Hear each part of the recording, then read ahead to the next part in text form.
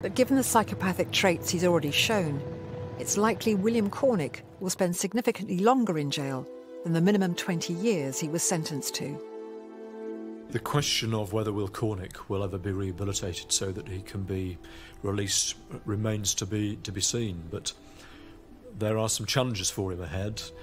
Not only does he have a personality disorder or adjustment disorder with psychopathic traits, but he was also adept at convincing people in authority that he presented no harm, and that was one of the features that resulted in John Kent concluding that he was a particularly dangerous individual.